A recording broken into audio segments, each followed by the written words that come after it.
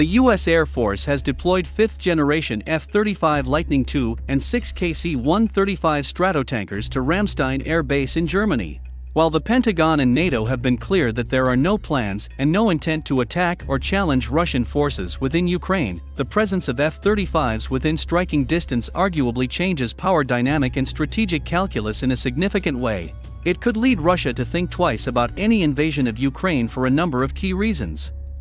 The deployment of F-35s would be a significant advantage for NATO countries against an advancing Russian ground force. It is unlikely that Russian Su-57 stealth fighters could match F-35s flown by NATO air forces. Russia operates only a handful of Su-57 and is not expected to acquire greater numbers for several years. The deployment of the 6 aerial tankers is crucial to support other forces in the region. F-35s taking off from Germany likely would not have the range to reach Ukraine unrefueled and would have to fly over territory from several partner nations.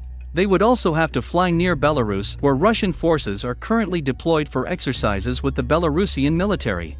Long-range sensors, built into the F-35, could strike Russian ground forces from standoff distances and be equally positioned to quickly destroy Russian 4th-generation aircraft to defend NATO allies. A strong presence of F-35s makes it much less likely that Russian President Vladimir Putin would contemplate an attack on NATO or Eastern Europe.